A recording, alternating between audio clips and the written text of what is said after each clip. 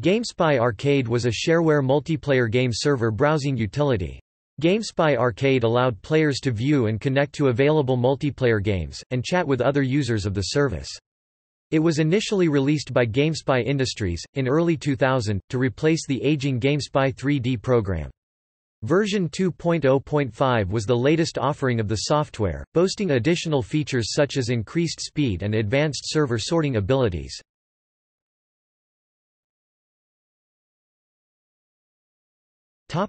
Features. GameSpy Arcade included various other features which enhance its overall functionality. Ability for users to have their own profiles. Scanning a user's hard disk for arcade-compatible games. A basic web browser. Voice chat. Buddy instant messaging. Game staging rooms. Dedicated server browsing. User rooms.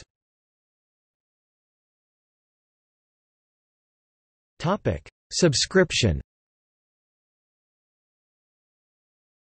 GameSpy Arcade was free. However, the software maintained shareware status as there were 3 different subscription levels. These levels provided benefits, each according to their price.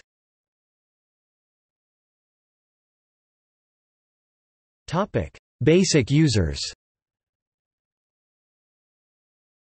Basic users could be created for free at the GameSpy website.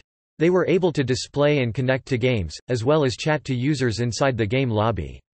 Advertisements were shown inside the program for these users. GameSpy Arcade. GameSpy Arcade, the first pay subscription service, provided extended functionality such as no advertisements and in-game voice chat, as well as priority service for technicians to assist in solving problems with the software.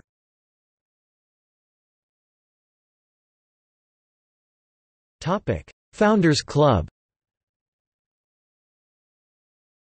Founders Club, the second pay subscription service, was the highest possible level of membership to GameSpy Arcade. This subscription had benefits which applied across the entire GameSpy network, including FilePlanet access, and insider newsletters. This was the most expensive of the subscriptions on offer. There were some issues with the Founders Club subscription that caused this subscription to show up as a normal subscription on GameSpy Arcade. Games. GameSpy Arcade allowed users to play games online such as Halo, Command & Conquer, Renegade, Counter-Strike, Unreal Tournament 2004, as well as various other first-person shooters and strategy games. Additionally, there were parlor games, but these were removed due to security flaws found in the actual parlor games.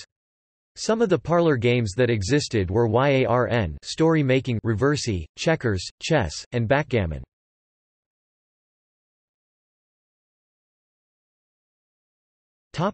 See also: HLSW, the all-seeing eye.